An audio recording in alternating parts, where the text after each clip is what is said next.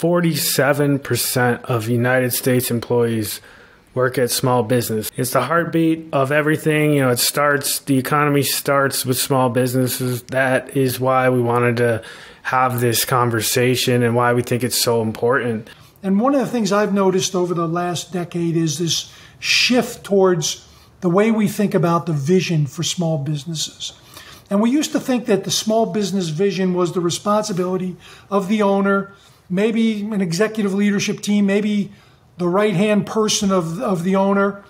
She and him get together, every year in the fall, and they go off and visit, a one-day retreat, and they come back and say, here's our new vision, and they pass it down to everyone.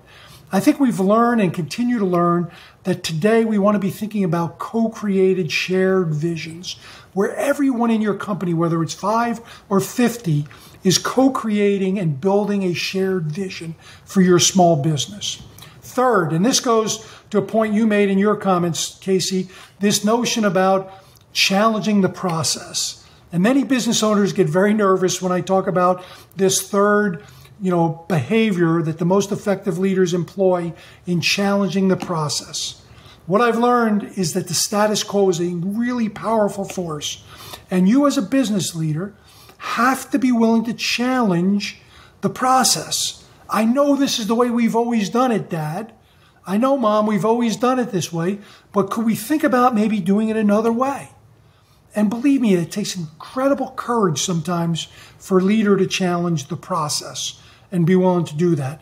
But if you want to be innovative, you want to be creative, in the 21st century to meet the needs of your customers and clients, you've got to find a way to do that. And the last two really speak to more of your leadership style. It's about encouraging the heart, right, and empowering others to act. And I think if many of us think about leadership and our implicit leadership theory, we wouldn't probably have that on the top of our list. But increasingly, we're finding today that we've got to empower others. Remember this distributed leadership model we're talking about? Meaningfully empowering, not just giving them titles, but shifting decision-making and responsibility across your organization. And then appealing to the heart. Appealing to the heart. I think it was Mandela said something to the effect that if you speak to a language, to a man in a language he understands, that's one thing. But if you speak to the man, to the person from their heart, it goes to their heart and it gets them, it affects them, their emotions. And I think we as business owners today have to encourage the heart. We've got to see people and really bring them through, in our mission and our vision that we've co-created with them. The last leg of the triangle is the situation. I've got my skills and abilities. I marry it up with the right behaviors. But now I have to recognize that the situation is dynamic, isn't it? And context matters. And so when we talk, in this small business leadership report, your mileage may be different than the mileage of others, so to speak, because context matters.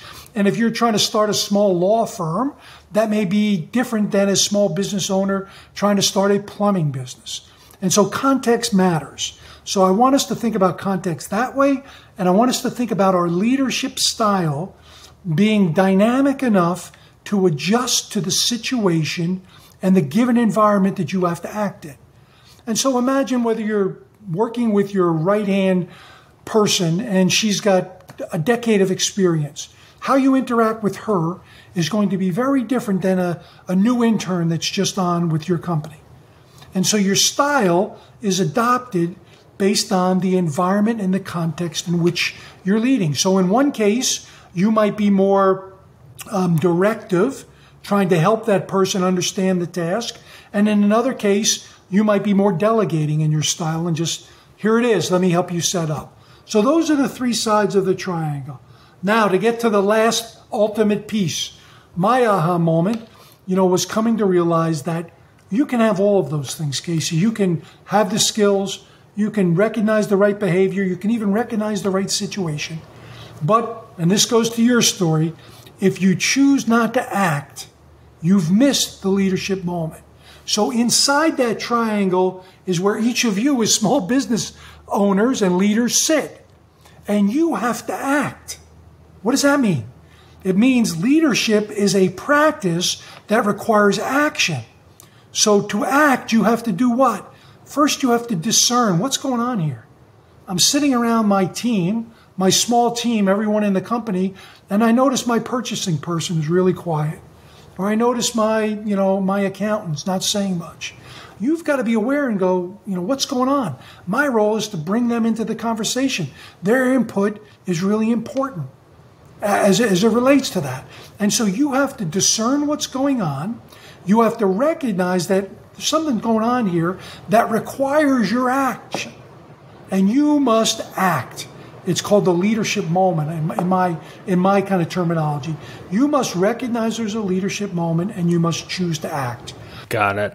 And we'll let that be the final word today on the Small Business Leadership Report with your host, Casey Callanan, joined alongside Dr. Michael Callanan, principal owner of MC3, the Michael Callanan Consulting Company. Thanks, Casey. You got it.